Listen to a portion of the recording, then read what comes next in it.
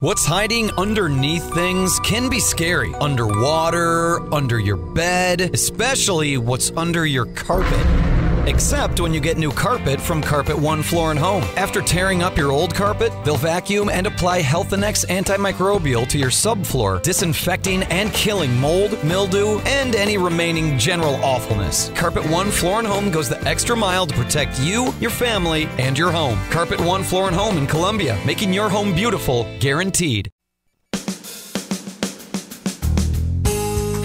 Good morning and welcome to Radio Friends on Tuesday, May the 16th. Pleasure to have you with us today. You know, if you've listened to our program or watched it for some time, you know that from time to time we have featured a segment with the Most Policy Initiative in Jefferson City with Brittany Whitney. Well, today, and of course they work with the legislative session in Missouri. Today, I want to introduce you to two people who have been instrumental in that program for the past 2 years. We have Dr. Tomy Granzier-NAKAJIMA. Yep, that's Did great. I pronounce that right? Yeah. Okay. And Dr. Ramon Martinez. It's a pleasure to have both of you here. Now, for some people who may not be aware of what the Most Policy Initiative is, explain that before we get into what you're doing. Yeah, so MOST is a nonprofit Missouri-based organization, and our whole goal is to really connect legislators in Missouri to evidence-based research. Okay, and this is done in a nonpartisan way, correct? Exactly. Yeah. You have been working for 2 years with the organization. Mm-hmm. The legislative session has just come to an end last week. What do you feel that you have given to the legislators that have been a benefit? Yeah, so the main thing that Ramon and I do as part of MOST is we create what are called science notes. So they're essentially informational briefs. They're just 2 pages long, and they give the legislators, you know, all the information that they need to know to make an informed decision. And it's meant to be sort of comprehensive. We're both PhD trained scientists, so we look through all the scientific literature and make sure they have all the information they need. So what are some of the projects that you worked on, Ramon? Sure. I provided this last 2 sessions as part of our 2-year postdoctoral fellowship with the MOST, 45 informational briefs, scientific notes, as well as 10 informational testimonies in front of the committees at large. Can you name the topics that you were dealing with? Sure. Extremely broad. Think cost sharing for breast examinations. Think postpartum medical coverage. Think state-supported funding for physician residencies, especially for our rural areas where we need a lot more training and area coverage.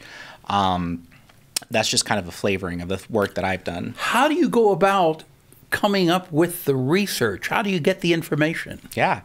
One of the important things that we try to do is we talk with the legislators and try to form a question that we can then get good scientific data on and get comprehensive information for a very quick and succinct 2-page brief that's both succinct but also as informational as possible and as very nonpartisan and inclusive of all the research that we can find. Now you keep saying 2-page briefing. It has to be kept to 2 pages. Why is that?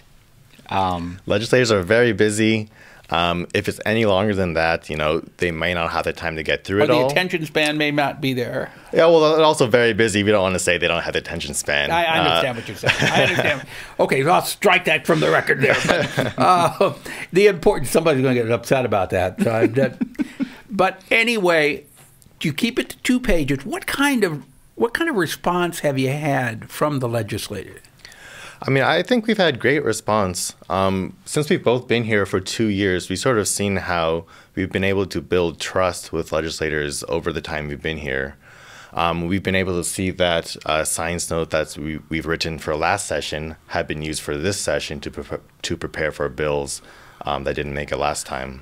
So you feel that good has come from this? I personally think so, yeah. How do you... Now, obviously you have personal feelings about the work that you're doing. How do you keep it nonpartisan? How do you keep your personal feelings out of a report that you're giving them in 2 pages?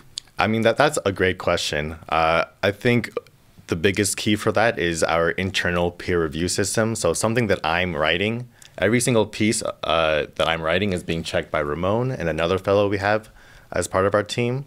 And we're all sort of internally making sure that we're not putting in too much of our own biases into each of the science notes. Have you ever had some information taken out because it appeared to be biased?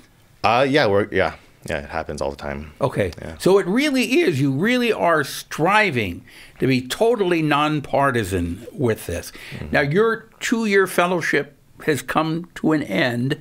When you look back over the 2 years that you've been doing this, what would you say is the highlight of what are you most proud of with the information that you've discovered?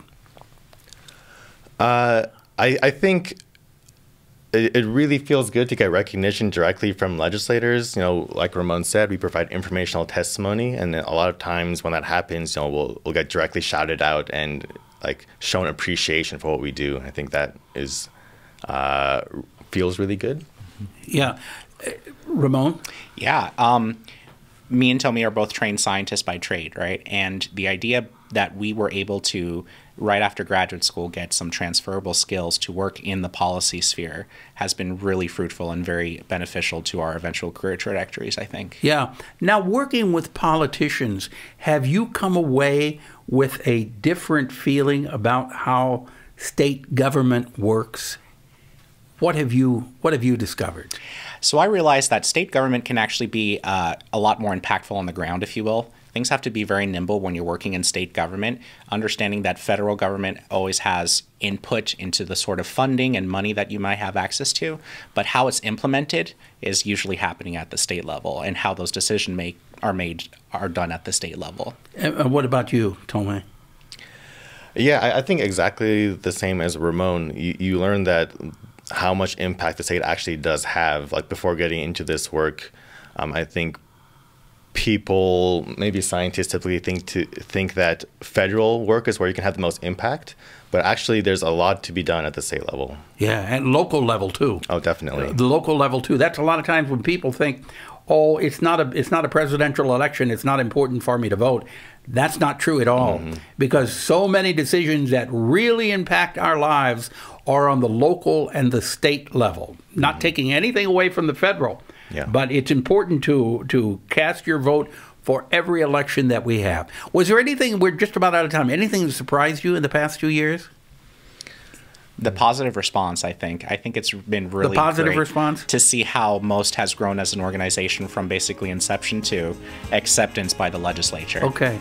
Well, I appreciate both of you coming by and talking with us. If you want more information, you can check it out online. It's mostpolicyinitiative.org. You'll get all the information that you need there. Thank you both for coming by, and thanks to Brittany for sharing them with us, okay? Something you'd like to hear or see, drop me an email.